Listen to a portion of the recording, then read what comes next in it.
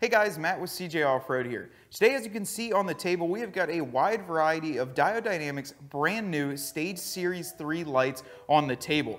Now, I was really excited to get our hands on them, and our friends over at Diode sent us pretty much all that they offer. These lights are absolutely incredible, and from what I'm told, they've been working for years on designing these. They feature an 8-year warranty from Diode Dynamics, as well as the customization to be able to mount them as a spotlight or something on your pillar, also to add them as a fog light to your existing bumper. Now, we're going to be installing these on a couple Jeep Wranglers as well as Jeep Gladiators to really show their effectiveness and go over the different models. Now, Diode Dynamics offers these in either a Sport model or the Pro model. When you go from the two, you pretty much double the lumen output as well as the power draw on your system. Now, we go everything from a spot, a flood, a driving, and then these are going to be sort of the fog light style here, where they do have the rounded bezel and it's going to match perfectly. I really like that you can purchase these as a fog light kit, which gives you all the connectors made up to plug right into your vehicle's factory fog light system. Now, with that being said, we're going to dive into one of these individually, show you how to get them installed on our Jeep, so let's get started. So this set of lights from Diode Dynamics is going to be their white sport spotlight configuration. These are going to mount using a Worklight style mount that will allow you with a bracket to mount it pretty much anywhere on your Jeep. They do have 151,000 candela, and with each of these lights, you're going to have over 1,520 lumens coming out of them. I really think that these are going to be a great light to put up on your pillar and really shine down the road extremely far when you're in off-road scenarios and you want to see as far as you can.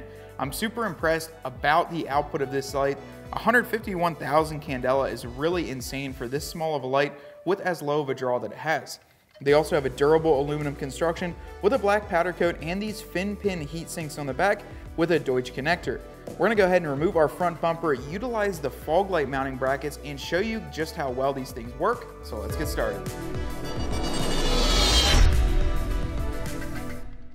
So now we're in front of our 2018 JL, and if you guys have been following along with this build, you know that we never had a stock bumper on here.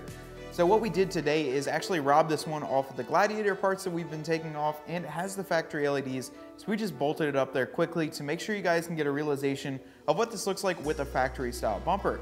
One thing I will mention is that Diode's brackets for the fog lights will work with aftermarket bumpers that do have a hole in them and accept a factory style fog light. Definitely check the description on our website to make sure they will fit, and also make sure to look for that hole cut out for the fog light. The only thing we need to do to remove this bumper is grab ourselves an 18mm socket and a small extension, that way we can get the lower bolts.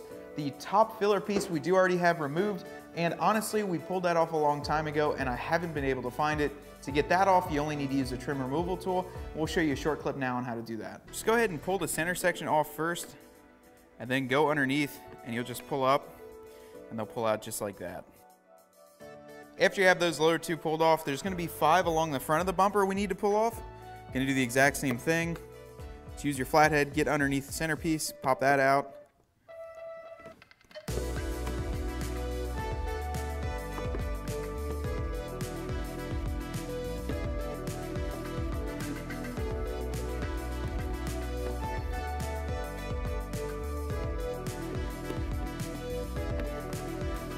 Then we can pull the cover right up and out of the way. We're going to use an 18mm socket, as I said before. We're going to use the extension for the outside of the frame rail, and then no extension for the inside. One thing I will remind you of is to remove the factory connection on the passenger side for the fog lights, and then the whole thing will move out as one piece. We're just going to go ahead and do it quick, pull this off over onto the table, and we're only doing this so we can show you guys how to remove the fog lights. You can actually access this just by removing a couple of the panels on the back that we'll show you in a little bit, but to give you guys a better representation of how to do it, we're going to pull the whole thing off.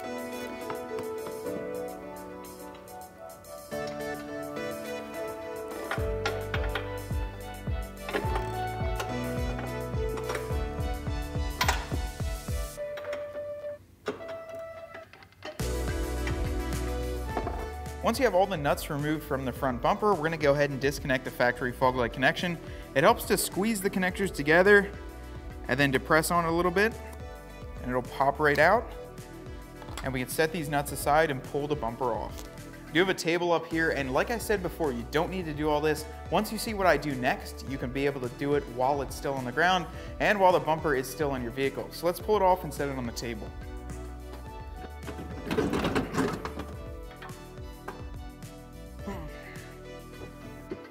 So as you can see on both sides, you're gonna have one of these filler panels, and you can do this while it's on the ground, but it is easier to see where everything is up here on the table. Go ahead and grab yourself a flathead screwdriver, and we can go around the border and remove all of these push pins by pulling the center section out.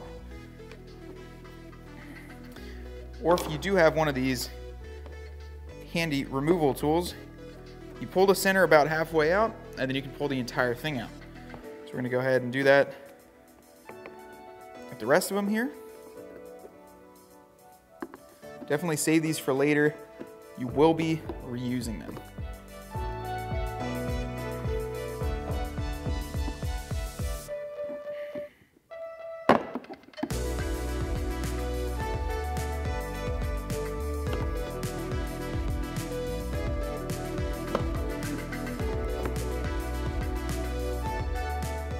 Then you have one larger one underneath here, holding onto your skid plate, or your air dam as they call it.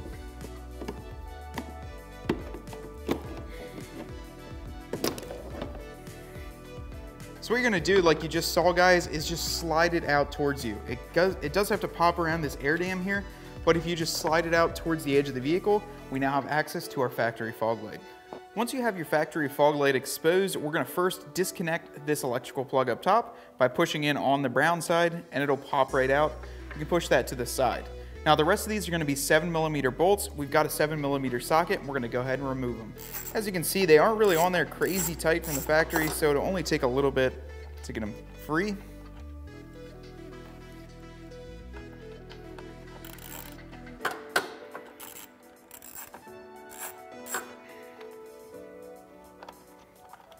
After about 2 turns, you can pretty much do these by hand.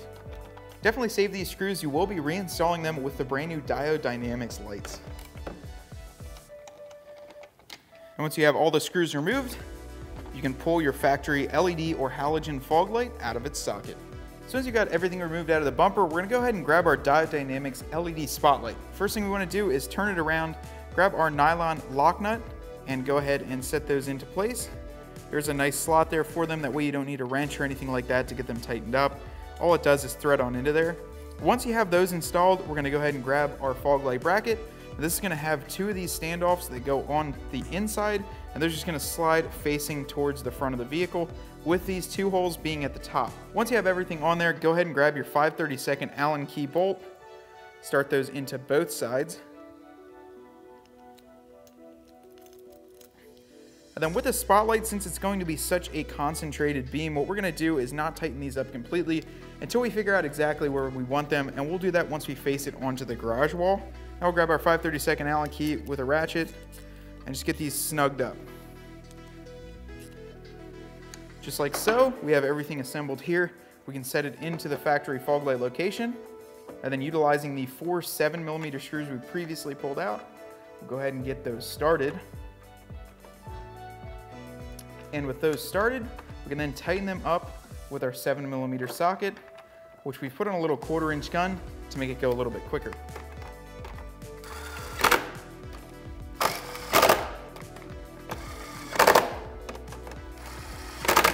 Now that all those are tightened down, grab the Diode Dynamics included adapter harness, which is going to plug into the factory connection, make a little clip, you'll know it's in there well, and then we'll grab the Deutsch connection here, plug it into the bottom of the light. You'll hear a very faint clip. We can tuck this away. We're gonna put this back cover on after we adjust the fog light, get exactly where we want it, but let's throw it on the Jeep. So just as we expected, these spotlights are very controlled and confined into the same area. You can see we're about 10 feet away, and it's maybe about the size of the basketball on a wall here. These are gonna be super concentrated lights, and they will shoot down a very far distance. I'd recommend these if you're in the desert or really wanna go fast and see down the trail as far as you possibly can. These will work too on the pillars, and you can get different brackets to make them work on any part of your Jeep besides on the fog light location. Since these are not DOT approved, they don't have the SAE stamp, meaning that you can only run these when you're on the off-road situation or in a scenario where you're not on a highway or any roadway. Well guys, as you just saw on the wall there, these are super concentrated lights that I think would be great for the trail or high-speed environments where you really want to see down the trail as far as possible. Overall, the installation only took about 20 to 30 minutes, and it was all plug and play, so you don't need any other parts or any other wiring to make these work on your Jeep Wrangler. And we have a halogen Jeep, and I thought the LEDs might cause a little bit of an issue, but after plugging them in, there is no issues at all. There's no flickering or anything like that on the dash, so that means these fit perfectly and they'll work with any configuration Jeep. Now, if you want to check these out as well as the wide variety of other Diode Dynamics lights, be sure to visit us at cjponyparts.com. And if you guys want to stay tuned for installations like this, as well as many other cool parts on trucks and Jeeps, be sure to hit that subscribe button and turn that bell on so you don't miss anything. Now, until next time, guys, we're going to use these lights on the trail, and I'll see you out there. Hope you enjoyed that video. To stay up to date on our CJ Off-Road videos, make sure to subscribe up top here, and for any other installs, make sure to click the link right above.